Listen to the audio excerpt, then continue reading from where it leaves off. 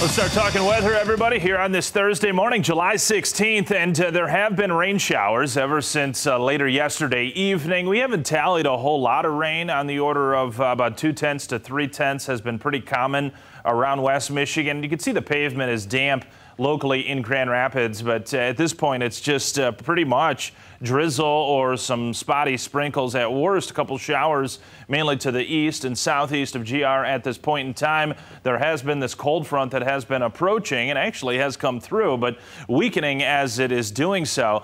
Even though the air is a little bit cooler behind it, what's ironic is that it's actually going to be lingering in terms of the humidity today. So we're not going to get much of a reprieve from the humidity. In fact, even a little bit higher overall today, tomorrow, and then really starting to pick up as we get into the upcoming weekend. Temperatures in the upper 60s to near 70 degrees. These will hold fairly steady. We've got a lot of clouds around, so really not much reason for them to drop off any more so as a northeast or east breeze goes around 5 to 8 or 9 miles per hour. Dew points, there they are in the middle to even upper 60s in spots. So we can definitely feel some humidity. It's not oppressive, but it is noticeable as you do head out to work this morning. 77 degrees at noon.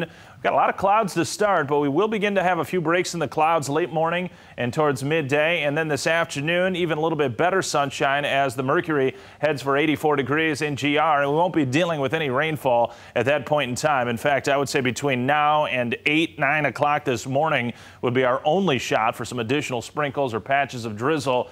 Latest system is exiting as we speak. Some sunshine returns today, and then we look out for even more sun tomorrow. It'll be much warmer in the upper 80s to near 90 degrees on Friday, and then we burst into the 90s on Saturday. Probably only the upper 80s, I'm thinking now, on Sunday because of these early morning showers and thunderstorms that will tend to put a damper on the extreme heat for the back half of the weekend. Nonetheless, the pattern stays very warm as we go forward. This is the latest look from the Climate Prediction Center. And again, as I oftentimes say, the deeper the oranges, the deeper the reds on this map. That's where the greater the departures from average are anticipated to be. And this chart is for week 2 of the forecast period. So, you know, if you've been paying attention to the weather forecast, you know they're looking warm through week 1 or the typical 7-day forecast that you might see, and then even beyond that, it remains quite warm in the 80s to occasionally the lower to mid 90s at times. So we're going to have some additional bouts of heat, it does appear, through the remaining days of July. Low pressure system that has been working